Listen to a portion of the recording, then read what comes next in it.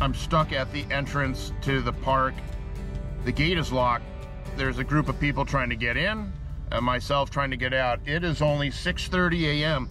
Pretty sure the park opens at 8 in the morning, and I guess they lock you in and you can't get out until they open these gates too. So I don't know what to do. I can't even turn around. This road is so narrow. All right, I just saw a couple of cars drive by. I asked one of them, hey, they open the gate yet? The guy's like, yeah, you trying to leave? It's open. You can get out of here now.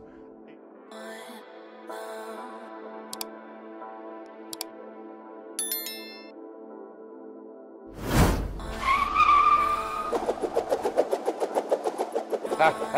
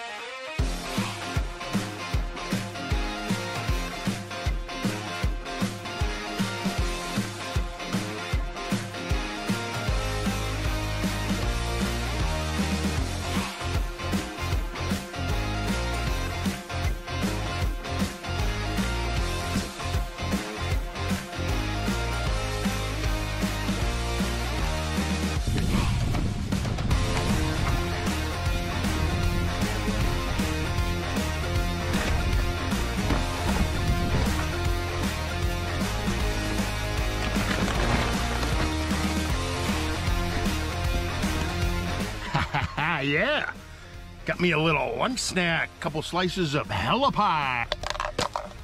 Nice little block of ice, Coca-Cola.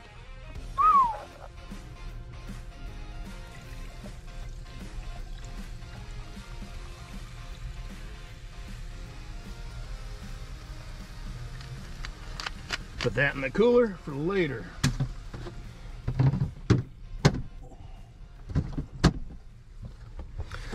Oh yeah, I am very excited to get into this.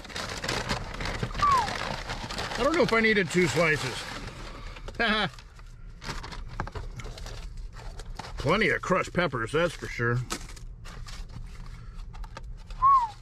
Yeah, look at that, buddy boy, huh? Maybe I did need 2 slices. Now I'm told by some people that I know here in Tracy that hella pie is good, but it can't compete with another spot. Can't remember the name of it. I want to say Ray's because that's like the famous New York pizza name, but I got to look into that. Darren knows what it is. He's always going on about it. But he said they don't do slices. I don't need a whole pie. So that's why I like going to Hella Pie, because they're one of the last places or only places around that you can actually get a single slice.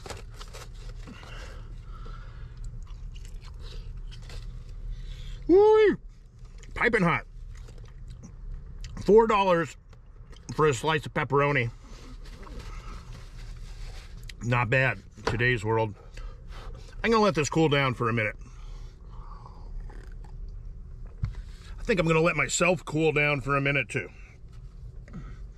Open up this window here. Oh, ventilate a little bit. Starting to warm up. It is gonna be a hot weekend. It's gonna be an even hotter week.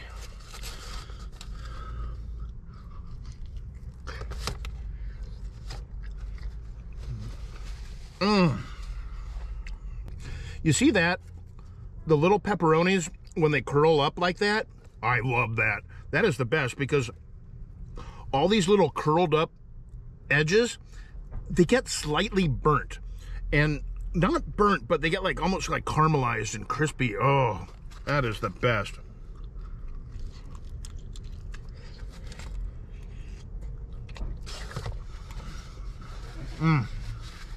Oh, the tastes of another place and another time. Memories through flavor. It's such an interesting concept. Smells, flavors. Of course, sights and sounds, we know those produce memories, but flavors and smells really produce very vivid memories. While I can listen to a song and it'll take me back to a particular moment in time, maybe driving around here in Tracy during high school, bumping some kind of obnoxious music at some kind of loud volume, driving around neighborhoods, or whether it be just the smell of coffee or the taste of that crispy burnt end of the pepperoni. Takes me back to a certain place and a time when I had that before. Back in Brooklyn with Josh hanging out. Well, excuse me, Mr. Truck.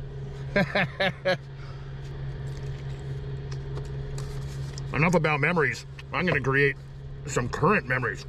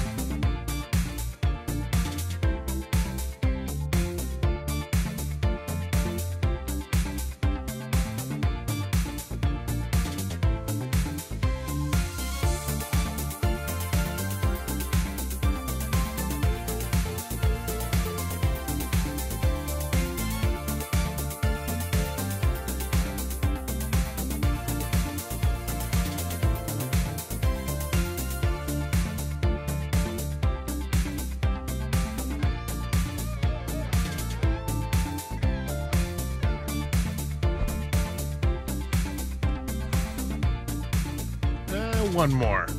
What do you say? Yeah, that looks good. Well, it was Friday date night tonight, I know. The solo male traveler has gone part-time, sometimes not so solo. Me and my old little lady friend, Julie, we went over to the IMAX theater in Brentwood, California. Some, I don't know how many miles north of Tracy. And we took Highway 4, the Byron Highway, on up there to Brentwood. They got an IMAX theater, a big old AMC theater, and we saw A Quiet Place 2. Now, I'm not going to do a full-on movie review. I would love to do that. I really enjoyed the movie, but it's such a new movie. It just came out. I don't want to get into it too much. There's a lot to spoil, a lot of cool little twists and turns. I'm not going to spoil it for you. Anyways, all I want to say is, first off, that I really liked A Quiet Place 2. I really liked A Quiet Place Part number 1. I really liked A Quiet Place, the original. I thought it was a cool, interesting way to tell kind of like a suspenseful horror story. Not even a horror story. I don't know what it is. It's a suspenseful alien invasion film, but part 2 picks up where 1 left off in a sort of way, and it really is an entertaining movie. I had a great time. It's a great popcorn flick. Now, myself, having studied screenwriting in film school, I get how the movie is set up structurally as a screenwriter, when certain beats, certain things are going to happen within the movie to get the story going. Because whether you know or not, screenplays are kind of formulaic, if you haven't figured that out. You know, first act, second act, third act, certain things have to happen throughout the screenplay. So I know at certain points, certain things are going to happen in a matter of speaking, but I like to always see how the kind of nuance of how they get through those acts into the next chapter, as it were. And, well, this movie is a definite popcorn movie. A lot of jump scares. A lot of, ah! How you doing? Who are you? And, you know, when you least expect it, all of a sudden, alien comes out of nowhere, kills you. But now, my friend Julie, she's a little bit susceptible to those jump scares. I know exactly when they're coming. It's like the crescendo of the music kind of slowly builds in the background as the regular soundscape slowly fades away to kind of give you this suspended animation feel. And right as it all peaks, bah! Gotcha. There they are, right? Well, here I am, screaming in my van. I'm a bit of a rambling moron right now, so I'm going to bid you a fair farewell. I really did enjoy the movie, the date night, as it were.